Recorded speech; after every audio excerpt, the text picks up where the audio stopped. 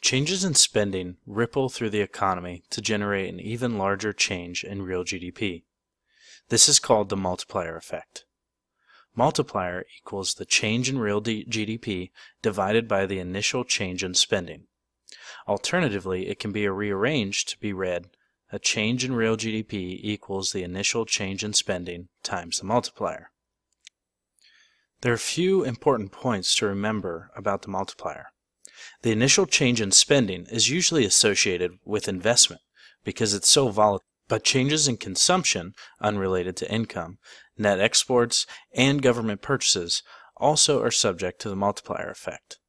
The initial change refers to an upshift or a downshift in the aggregate expenditure schedule due to a change in one of its components, like investment. The multiplier works in both directions, up or down. It occurs because of the interconnectedness of the economy. This figure illustrates the multiplier process with an MPC of 0.75. An initial change in investment spending of $5 billion creates an equal $5 billion of new income in round 1. Households spend $3.75 billion. We know this because their marginal propensity to consume is 0.75. Thus, it creates $3.75 billion of added income in round 2. Of this $3.75 billion of new income, households spend $2.81 billion, and income rises by that amount in round 3. Such income increments over the entire process get successively smaller, but eventually produce a total change of income in GDP of $20 billion. The multiplier, therefore, is 4.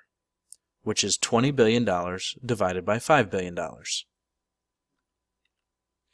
The significance of the multiplier is that a small change in investment plans or consumption saving plans can trigger a much larger change in the equilibrium level of GDP.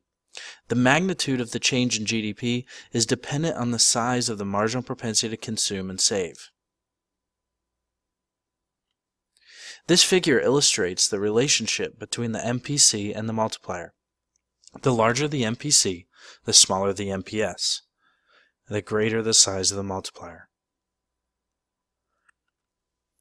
The actual multiplier in the U.S., estimated to be between 2.5 and 0, is smaller than the model in this chapter, because in the U.S. economy there are other leakages from the spending and income cycle besides just saving. Imports and taxes reduce the flow of money back into spending on domestically produced output, reducing the multiplier effect. Also, increases in spending can drive up prices. And at higher prices, any given amount of spending will buy less real output.